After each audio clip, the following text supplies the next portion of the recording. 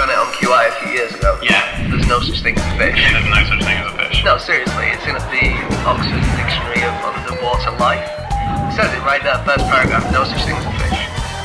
Ladies and gentlemen, please welcome to the stage, no such thing as a fish!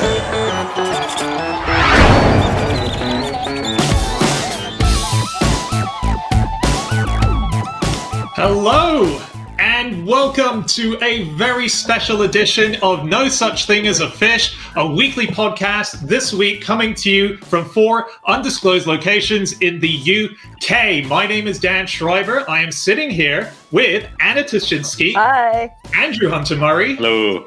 And James Harkin. And once again, we have gathered around the microphones, but not with 4 facts this time. No, this time we are here with 35 facts for this very special comic relief show that we are going to be doing. 35 facts, each lasting 35 minutes each, presented by 35 different celebrity guests, all in aid of 35 years of comic relief. That is right, and we don't have a shred of regret about the trial that we've committed ourselves to. We couldn't be more excited. We hope you guys are really excited, and really want to emphasize that hopefully we're going to have a good time along the way. Some laughs, maybe, some gags, but the point is this is about a really serious thing, which is that we want to raise as much money as humanly possible. Comic Relief is such an amazing, amazing charity. It's needed so much more this year even than it has been before. So COVID has destroyed lives here in the UK and around the world. Comic Relief donates money pretty much half and half, UK and globally, to try and lift people out of poverty, to try and provide them with the basic essentials needed for to lead a vaguely decent life. So even if you give a little bit, like £5 will give a toiletry pack to someone who's sleeping rough. If you can spend a little bit more, you could pay £50, for instance. That would help to pay for 2 weeks of intensive therapy for a young disabled person in Malawi. So whatever you give, it will be so, so useful and so desperately needed. That's right. And there are lots and lots. I'm going to take this off. I will say, voice is a bit weird. These things are very, very comfortable and you should definitely buy them. But we'll get to that in a second. But there are loads and loads of ways that you can donate to Comic Relief. One way is to go to comicrelief.com/fish, and that will take you to our Just Giving page, where you can give as much or as little as you want. Just whatever you can afford would be amazing. But the other way is to go to comicrelief.com, and they have a shop there, and you can buy things like these amazing red noses, which have no plastic in them this year. For the no plastic whatsoever. It's very exciting. Is it sugarcane derivatives? Either way, yes. It's really, they're so comfortable. They're very easy on the nose. They're lovely. And there are 9, I think, different species and varieties that you can get. And each one comes with a little box, and you can make a little house for it by turning the box inside out. It's really nice. I was reading today about how much money YouTubers make by doing unboxing things. Oh, you know, where they buy a gift or something and then they open it up. So I have one of these here, a red nose thing, and I'm going to open it for the first time and let's see what I get. Oh my goodness, this could make me millions on YouTube. It's the same one as the other one. But there are 9 different ones that you can get. Andy, you're rocking one of the T-shirts that you can buy. Yes, you can get. Hang on, I'll just raise myself into We position. should say very quickly, getting messages that we're lagging at the moment with the video. Don't worry, everyone. We will fix it. We will get it better. So we are moving robotic. Apparently, our audio is all very good. But someone saying, "Oh my God, I can finally put faces to the voices." Yes. Welcome to our faces, everyone. Welcome to the faces of No Such Thing as a Fish. What you don't know is that in real life, we do lag. So if you ever see us in the street, we're always a few seconds behind our voices. Yeah, we're very jerky. I think that's why people call us jerks a lot. No one's used that word since the 90s, and I know it. What are you rocking on your head there? Oh, this little guy. You talking to me? Yes. Sexy hairband, yeah, also available at the Comic Relief website. Love them. I'd forgotten how flattering a good hairband is. Haven't worn them since I was a kid. If you only have £1 to spend, you can buy a little kind of pin badge. Very nice. Oh, so cute. But yeah, if you want to donate, then the best thing really to do is to go to comicrelief.com/fish, and you'll get to our Just Giving page, and you'll get us closer to our target, which we don't know what it is, but we're going to try and get as high as we possibly can. What is it going to be, £100 billion? That's right. About right, yeah. Yeah, well, that's the idea, is that my personal ambition, I'm thinking $1 million minimum But we have set the target a bit lower at 35,000. I do want us to smash that. I want us to absolutely smash that. So if you are watching right now and you can help us out, we would really appreciate that. We are going to sort out this lagging, so don't worry, everyone. And maybe very quickly, we can give you a rundown of all the interesting guests that we've got coming on to the show, because, I mean, wowee, this is going to be an amazing 20 hours. So, you know, you're going to see later on in the show, we're going to see Stephen Fry and Sandy Toksvig and Dr. Maggie Adarin-Pocock. You're going to see Mary Roach, who's over in the States, Tim Minchin, who's down in Australia, Neil Gaiman, who's in New Zealand. We're going to be UK guests like Armando Iannucci. We've got Sally Phillips and Ronnie Ancona coming on together. My Dad Wrote a Porno. All three members are going to be here for the first time in a sort of a smash of the porno fish brigade. I don't know how to. And so what we'll do is we're going to take a very quick break to get ready, and we'll be back with Michael Palin in just a few minutes.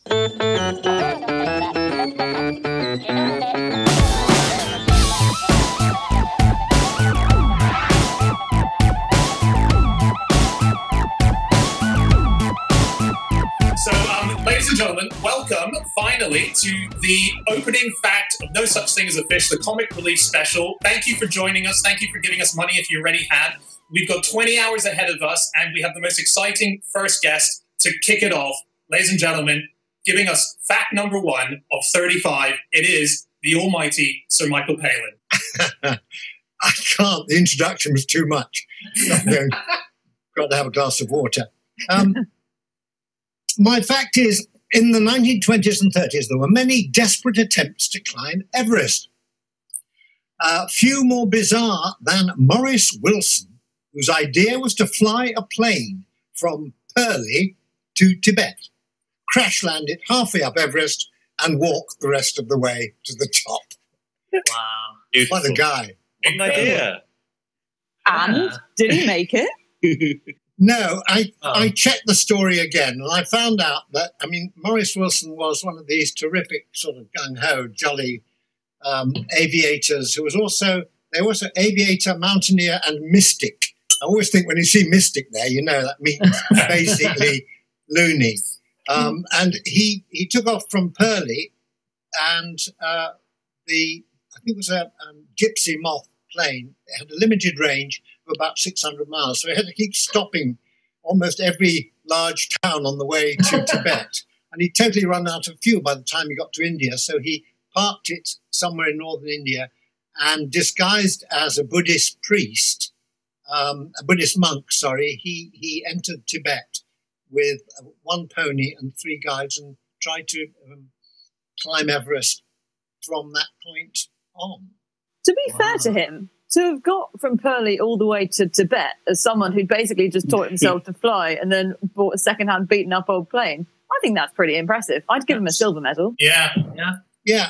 Well, I think so too. I mean, it's you've got to be fairly, what's the word? You've got to be fairly mystical to believe that sort of thing is going to work. And I think he just had a total self-belief, as did a lot of explorers at that time. There was a wonderful man called Younghusband, who Francis Younghusband, who they operated on that area of the Himalaya, I think called the Great Game, which was between sort of Russia and the British Empire. And they had spies out, making sure that the Russians didn't come south, and the Russians had spies out, making sure that they didn't go north. And Sir Francis Younghusband was sort of fellow of the Royal Geographical Society, also a bit of a mystic, believed in free sex and eugenics, and he invaded Tibet on his own without asking the British government. In 1904, he went over the mountains and invaded Tibet, and he was severely ticked off when they found out what he'd done without asking. So there you go. Wow. I think I've noticed, Michael, that, I mean, you are an adventurer. You've been to so many places. I've never found a book that is called How to Be an Explorer. And my theory behind that is that all the things that all the great explorers did you can't put them in a book to recommend because they were so wacky and their methods were so bizarre that if you probably used them, you would die in the process. And it's, you know, there was a great explorer called Sebastian Snow. I don't know if you've ever experienced him. But he used to travel the Amazon. He was the first person to walk all of it. And he never learned the local language. He never carried any weapons on him because he was so accident prone. His friends thought he might accidentally shoot himself if he did. So he got by drinking puddle water. He never brought any water. Somehow this guy survived. And his motto was, bash on regardless. Oh, well, that is quite eloquent for an explorer, because a lot of them just barely said anything. They just kept going. I mean, Colonel Fawcett is the great one for the Amazon. You'll know about him. He believed that the lost kingdom of El Dorado was in the middle of the Amazon jungle. And he just thought he'd go to the Amazon jungle and ask, excuse me, see El Dorado? Yes, over there, mate, over there. And eventually, I think it was said that he disappeared. He was lost, believed eaten somewhere in the middle of the Amazon jungle. But I think that's most unfair to the tribes, because I don't think they would have eaten Fawcett. It didn't sound too tasty. He could have been eaten by an animal, I guess. But I just think lost, presumed eaten is a hell of a way to go. Yeah. Of course, nowadays, I suppose you'd know what had happened to him, wouldn't you? He'd be on, have a little sort of chip on him and all that, and you'd know exactly where he was. That's the great thing about it. Yes, he would have. Yes, just about to be eaten. Yeah. Legs gone. What sort of sauce should I have it with? But that's the thing with Maurice Wilson, is we're not sure whether he got to the top or not, are we? Because there was a man called Thomas Noy who apparently found a tent that he thinks might have belonged to him, and it was very, very high up Everest, and he thinks if it was his, then it could be the highest that ever anyone's got up there. So, that's interesting, because the this was I think it was in the 1930s, wasn't it? It was after Mallory and Irvine had made their third attempt to climb Everest in 1924, and they were seen on the last stage disappearing into the clouds within 1,000 feet of the top of Everest or less, and were never seen again. So that's an extraordinary story, because no one really knows to this day whether they actually got there or not. And Mallory's body was found about 3 years ago, something like that.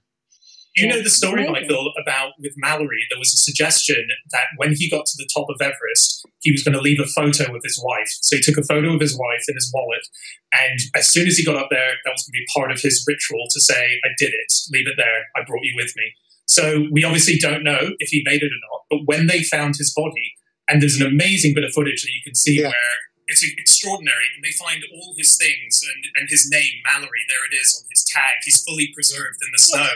But did he have a name tag? Yeah, it was on his underpants, wasn't it? He always had his name. Well, he was a public schoolboy, He always had labels on everything. When they went through his wallet, they found his wallet. They didn't find the camera, but one thing they didn't find in the wallet was the photo of his wife. Wow. Now the interesting thing, of course, is that Andrew Irvine, who climbed with him, was one of the two who went up. Irvine had an affair with Mallory's wife. Really? Did you know that? No. Yeah, so maybe he stole the photo from the wallet. Yes. Because he fancied the wife so much, and then everyone thinks that Mallory made it. There you are. You see, these things. It all came down to sex. That's all I know. Well, it did. With Maurice Wilson, there seemed to be some sex involved. Apparently, the only person who had any faith in him was this woman, Enid, I think, the sort of love of his life, who was over in the UK. And Maurice wrote these diaries and these letters to her. And it's the kind of thing I always find amazing, like Scott in the Antarctic. How do they write letters? So Wilson was sort of up in this tent at base 3, I think, freezing. He's about to die. And he still has the wherewithal to get his pen out. And I think the last entry he wrote was when he was writing to Enid. He'd left the two Sherpa companions, Tuwang and Rinting, who've been very loyal to him because they didn't really believe, he was mad. He'd never climbed before. They were having to tell him how to use exactly. I don't think he'd ever flown before. He was one of those people who try, beginner's luck, man. Yeah. Yeah, and it got him a long way. And his very last entry in his diary was ended with the words, "Off again, gorgeous day." Oh, just nice. And that's very British, isn't it? The weather, Well, climbing Everest, bit drizzly. He was amazing. I read. Sorry, go on. No, go on. No. Well, I was reading a bit more about his journey there. I think once he got there, he was interviewed by the Daily Express. He was interviewed when he was in India, and he said, by the way, I'm just off to climb Everest. And but the British authorities have banned him, so hence the disguise that you mentioned, Michael. But he had to hide all his climbing equipment in bags of wheat. Really he and his great. guides were just carrying, just some guys carrying some bags of wheat, full of all the crampons and everything you needed. Yeah, That's wonderful. I mean, disguise was a big thing up there at that time. I mean, these sort of people who helped Young Husband and the British Army were working up there, and they were called pundits, and they were very, very bright young Indians who understood about maps and tracks and knew the paths absolutely perfectly. And they were sort of sent into Russian territory in disguise. They're all disguised. I think mainly monks and things like that, but wood choppers and sort of probably some of them in drag. I don't know. It was very much a place where at that time you could go off and do strange and weird and wonderful things, and you were so far away from the centre of command that you could very often get away with it. So I presume that was something in Maurice Wilson's makeup. He just felt that, he could go off and do these things and be the first to get to the top of Everest by the most ridiculous means. Yes, yeah. Is there any link between the pundits that you just mentioned, Michael, and pundits, as in sports pundits? That's where we get the name. Yeah. No. Yeah. So did those pundits stand at the side passing comments and saying, really it's a fumbled mountain that of hold? 2 halves. Yeah. Yes. Yeah, I think they were supposed to, they knew the answer to so much. They helped these explorers. So it was considered they were experts. No one quite understood why, but they were experts. So I think it's the expert bit, if you can call cricket pundits experts. But it's interesting how it's one of those words like bungalow that came out of India and all that around that time.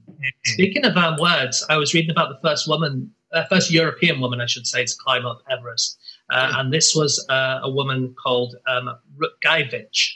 She was from Wanda Rutkiewicz. She was from Poland. And she was from a family who were actually from a Lithuanian town called Plunge. Yeah, not good on your CV. From mountaineer, is it? Yes. Yeah. But she actually got to the top of Everest on the same day as John Paul II became the Pope. So a day for Poland. Sorry, comma became the Pope. Yeah. But it was an amazing day for Poland, and those two people met up later, and the Pope said, the good Lord wanted us to rise so high on the same day. And he thought that, Yeah. You've heard about the Pope doing all that, but I'd never heard that story about her. She obviously, it's a woman again. It's a woman thing. She wasn't given the opportunity. But I think that what's interesting about Everest was that people didn't really start to try and climb Everest until after the First World War. Mallory and Irvine were thought to be motivated by the fact that they'd lost so many of the young men, people of their age in the war, and yet they were still alive. So it was a kind of guilt thing. We've got to do something to show that there can be better times for the country. But one other thing which I've found in my travels is that you would think, well, the Sherpas, people who lived in Nepal, would have nipped up there in the 14th century or whatever, they've been up there. But actually the people who live in the area very rarely want to climb the mountains. I remember talking to a Masai who were looking out over Kilimanjaro, and I said, you must go up there all the time. You must just be able to just nip up and nip down. And say, God, you must be mad. I said, why? Well, they said it's cold. It's very miserable. Why would we want to go up there? There's nothing growing up there. They're absolutely right. Yeah. That's the thing. But you never go to the tourist sites of the place you live in. I've never been to Madame Tussauds. No, we're talking about climbing Madame Tussauds. Actually, Madame Tussauds is just stuffed with Masai warriors. Over it. I read such an odd thing that I never knew. So when Hillary finally did manage to do it and came down, the first person that he saw, and our first sort of words from the conqueror of Everest, along with Tenzing, was, well, George, we knocked the bastard off. And that was a sentence delivered to a guy called George Lowe, who was his climbing partner, also a New Zealander, the only other New Zealander on there. And so I knew that story, and I knew that the sentence was directed at George. What I didn't know was that there was a keepsake from the top of Everest that that Hillary brought down to give to George Low, which was a fragment of marine limestone. Collected limestone at the top of Everest. Yeah. Really? That is an amazing, the most Himalayas. I think sort of a southern African plate collided with a Eurasian plate, and the mountains where they hit, the mountains were sort of forced up. And yes, Everest, top of Everest is on the seabed. So there are fossils of seashells on the very top of Everest, and the peak of Everest is made of limestone, from thrust 5 miles up into the air. I always find it amazing that they manage on these expeditions to remember to collect the, geological rocks, basically, that they've been told to, when you're, again, about facing life and death situations.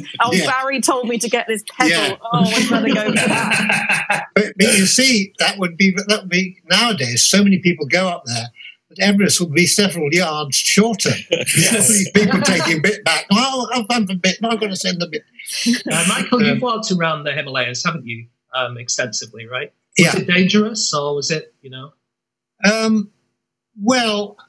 we didn't get into great danger because we had to produce a television series. So, the next day you had to be back at work to do something else. But I mean, it was pretty tough up the Everest section. I mean, we went to about 17,000 feet, and we could walk there with a yak train. Didn't have to have sort of oxygen or anything like that.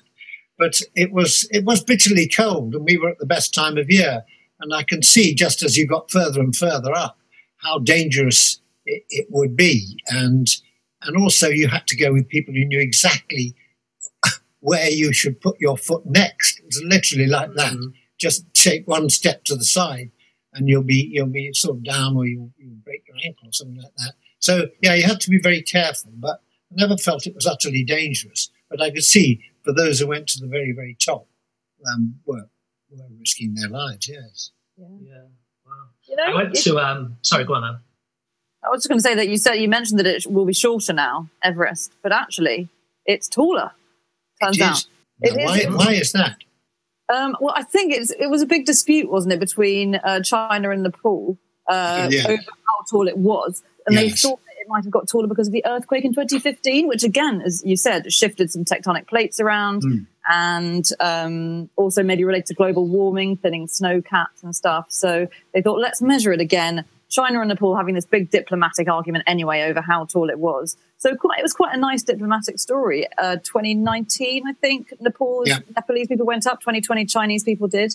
And then they made a joint statement saying it's now 8,848.86 meters. So it's gained a little bit. Nice. Yeah.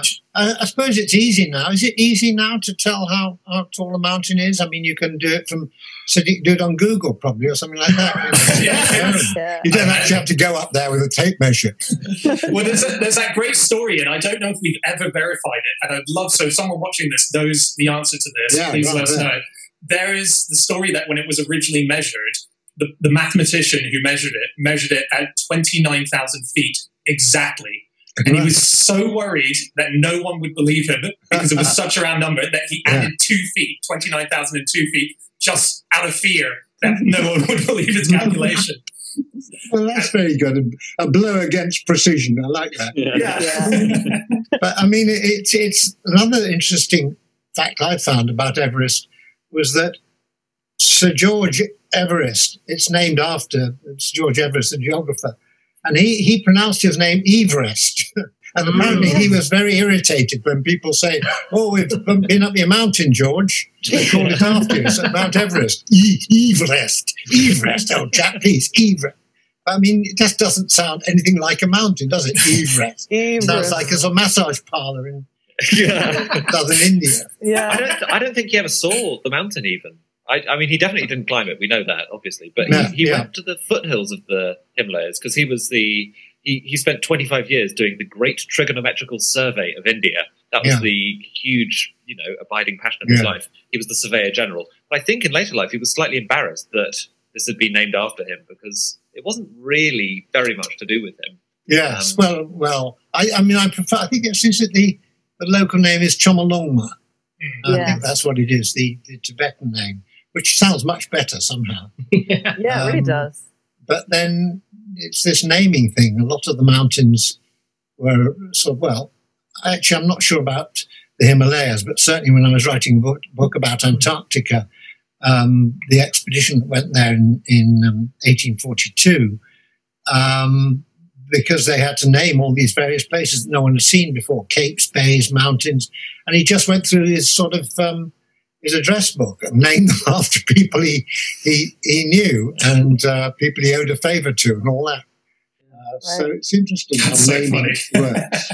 It's a good reason to befriend an explorer. You know, get some adventurers in your phone book. You might have a mountain named after you. What would you most like to have named after you, do you think? Oh gosh. Good question, isn't it? All the good stuff's sort of been done now, hasn't it? I think a swimming pool in Bolton, maybe. Yeah. Just like A swimming pool in Bolton, yes. I must say, I actually went to Nepal, and I kind of thought I might go to the bottom of Everest, but I just didn't have the energy or the time or the inclination or anything. But they drove me up, and they let me take a photo of it, which was really cool. But one thing I thought about being in Kathmandu, which I don't know if you remember this, Michael, which is that there's lots of kind of street children around there, a lot of working children. And actually, this is something that Comic Relief has helped with quite a lot over the last few years. And since 2003, they've given more than £10 million to help children in Nepal. And I got to say, one thing that I found really funny is I was on the street and this kid came up to me and he said, where are you from? Where are you from? And I said, I'm from London. And he said, I said, I'm from England. He said, England, capital city, London, population 67 million. Really? I was like, wow, that's amazing. I said, do you know all of those? And he said, yes, I know every capital in the world. And I said, well, I know every capital in the world as well. And so we had a big capital city off in the middle of the street in Kathmandu. And I said, okay, what's the capital of Canada? And he told me. And then he asked me, what's the capital of France? And so I thought, I'll give him a slightly more difficult one. What's the capital of Belgium? And then he came back to me like, what's the capital of Madagascar or something? He started asking me all the really difficult ones. And then I just thought, I'm going to have to get out of here. So gave him some candy and got out of there. FYI, that's the rest of this show, everyone. Get him on. Well, I once was in Ethiopia and I met a child in the street and I was going on about my love of football, and I'm from a city that play football and all that. Do you know football? Do you play football? He said, yes. Well, what's your team? And I said, oh, well, all right, it's Sheffield United. And he said, oh, yeah, they lost on Saturday. Put me in my place. But to be fair, that could have been any Saturday.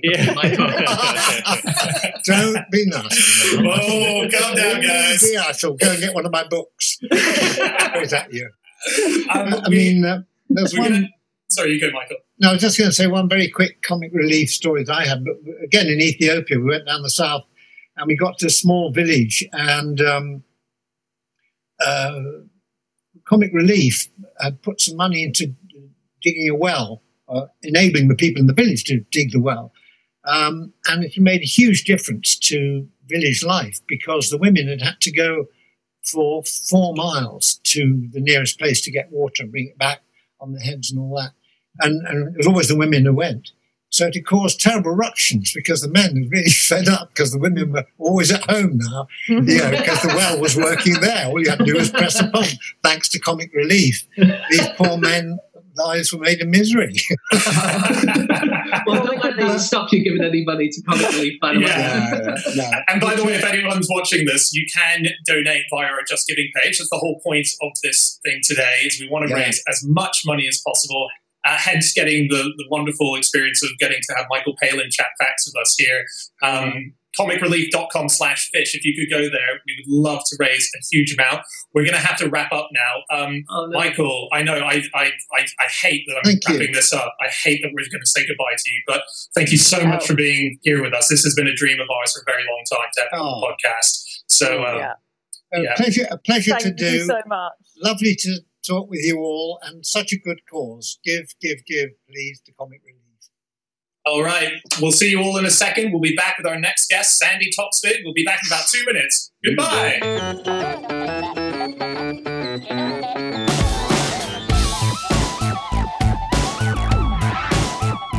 everybody. We hope you enjoyed watching that video from our 20-hour-long No Such Thing as a Fish comic relief marathon. There are plenty more videos to watch, but before you watch them, we're going to ask you to donate to the cause that we did this for. Go to the link below and you will be sent to comicrelief.com/fish, where you can donate and help change lives. Donate now.